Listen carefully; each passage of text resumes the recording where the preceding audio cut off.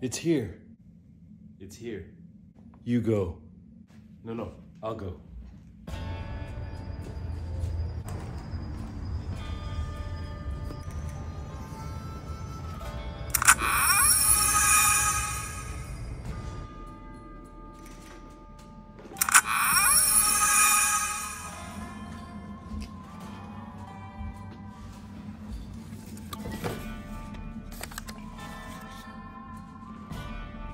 Wow.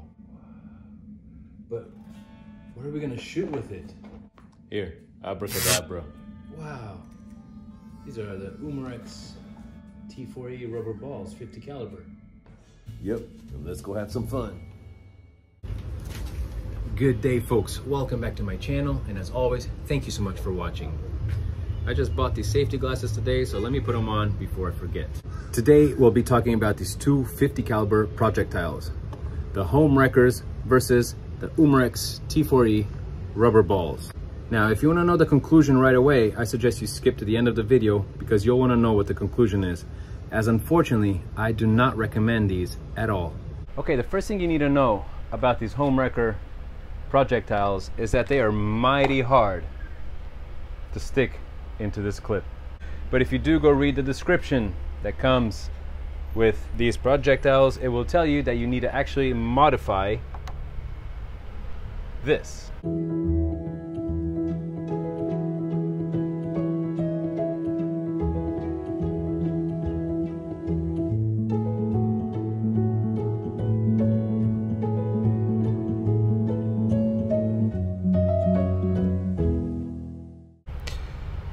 So the modification they say that needs to be done is, and I read, is removing the undersized holding ribs, which I guess are these lines there,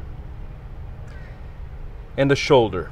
So it's that line that kind of goes around there. So remove all those lines in order for the projectiles to fit. And to do that, I went to Home Depot and got me one of these for $7, which should do the trick. However, I am first going to try these that I just kind of forced in, sometimes using my teeth, not recommended, and see if they work and how they work. Should that not work, then we'll go with the modification. Alright, so we'll start with a chrono test of both projectiles, but since chrono tests are so boring, I thought that at the other end I would put some gelatin to at least make it a bit splattery.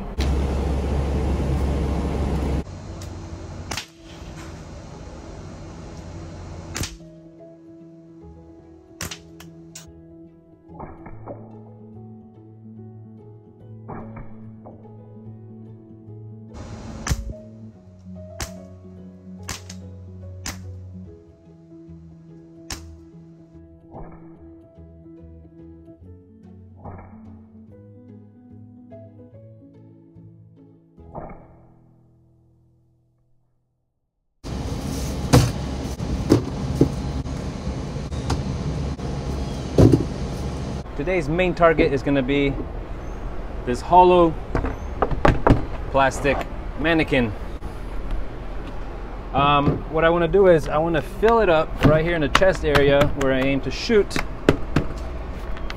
just in case the projectiles do go through. I want to see, how deep they go, if they go even across the flour bag as well. So just to give us a better sense of the kind of damage we can expect.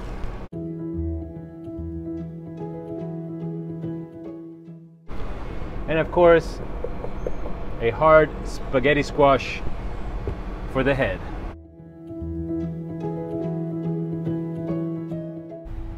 Ladies and gentlemen, I give you Arturo, the intruder. All right, guys, Arturo is ready. I'll be shooting approximately from 15 feet away. We'll be shooting the rubber balls first, and then the HomeWrecker projectiles.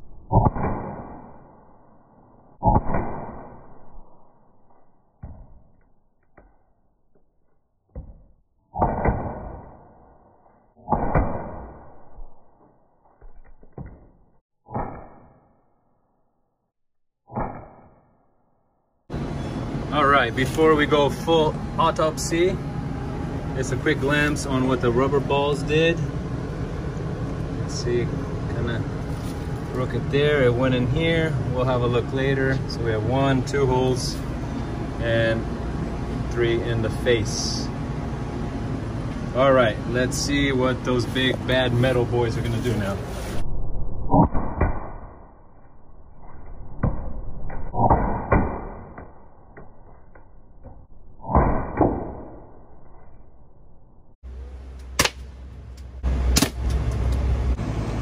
All right, so 12 projectiles shot, 6 HomeWrecking projectiles, and 6 rubber balls. So let's have a look. This is the front part of the bag. Obviously, some projectiles did go in, but nothing seems to have come out from the back. So the flour ended up stopping the bullets. All right, well, we don't know which did what, but if this was a rubber ball, I do have a funny feeling that a few of these are the steel HomeWreckers. And for the first time, 2 projectiles actually went through the cotton t-shirt. In all my experiments, this has never happened. And I believe these were both the HomeWreckers. On the butter squash or spaghetti squash, we have multiple entry holes, and we have only 1 exit hole. Now, I am convinced that this is from the HomeWrecker, and that the smaller hole is just from the metal part of the HomeWrecker. I believe that is the entry hole, and as a matter of fact, this is where the plastic casing is. So the plastic stopped, I don't know, maybe a few, 1.5 inches inside the fruit, but the metal part kept going and came out of here. So I gotta say, this is pretty hard, a pretty hard fruit, and the HomeWreckers went right through it. Next target is hard coconut. All right, guys, it is very, very hard to load these things in the clip, so I'm gonna do exactly what they suggested.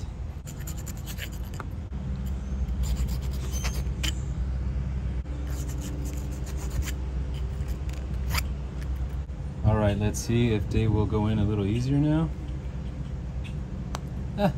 Yeah, somewhat easier. Let's try this one.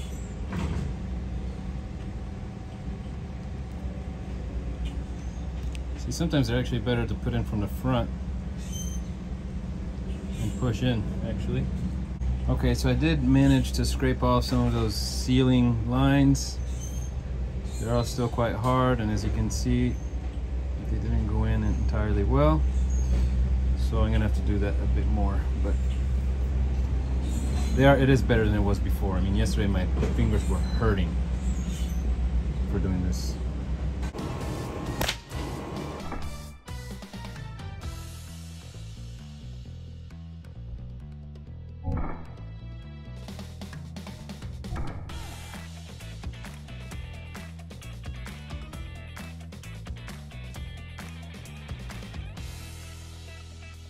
Three successful shots at the coconut. Let's see what we have here. Wasting delicious coconut water.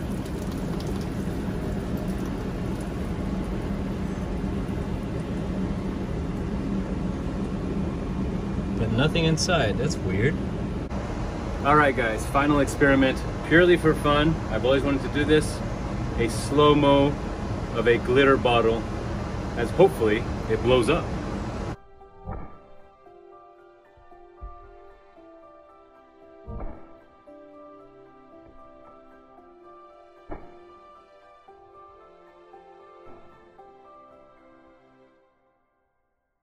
The cool thing about putting a bag of flour behind what you're shooting is that you can actually retrieve your bullets. Well, looks like we are done for the day. I don't know if you guys realize how much work there is behind these videos, especially when you're a one-man band doing everything by yourself. It's been a hell of a ride. It's been actually one of the most tiring videos that I've ever made. There are a couple things that happen behind the scenes that are not in the video, but I'm going to explain now. So as I was shooting, I went to pull the trigger, and when I pulled the trigger, the air came out. So the pressure came out on the projectile, but it didn't shoot it out. So it was just sitting there. And it sat there for a couple seconds. So what happened is, the projectile didn't shoot. So I turned the gun slightly to see what's happened, and then it shot. So the bullet went completely where it wasn't supposed to. And that happened several times. Another time, 2 or 3 times. Or sorry, 3 or 4 times. Another time I went to shoot, same thing happened. A couple seconds went by, the projectile wouldn't come out. So I kind of went to wiggle the clip here, and pop, it shot. So it's like the pressure, it stores the pressure until it decides to shoot. And obviously that is very, very, very dangerous. Now, do you want to buy a projectile which requires modifying, scraping off original parts of your gun? I don't know. I did order a similar type of projectile.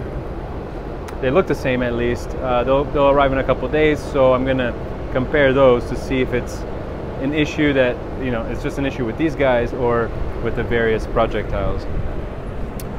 Damage on the coconut, we saw some good damage. They did break, you know, the coconut, while the rubber balls did not. They just bounced off. And they did quite some damage on the mannequin. They were quite slow. I have to rewatch the footage, but I believe in a 260 feet per second, while the rubber balls were double the speed. They were in the 400s. So, well, these are also 4 times the weight. But yeah, I hope I kind of covered the whole range. Again, guys, this is the first time for me shooting the HDR 50 or TR 50, the 11 joules version. And it's the first time that I'm shooting these projectiles, so I'm no expert in either. However, at this moment, in this first test, I do not recommend these at all. I'm very sorry, but I don't know. Again, I'll be shooting more, doing more tests, and come back in a month or so. We'll talk about it, but right now, I do not suggest these. Please feel free to write in the comments if you have any thoughts. The postman just brought these. They just arrived, and these are going to be the subject of next week's video. 68 caliber, crazy pointy projectiles. Stay tuned. Which brings me to, please like the video if you like the video. Please subscribe to the channel if you like the video. That helps me a lot, and it helps you stay posted with all my future videos. Thank you so much for watching, and I'll see you next week.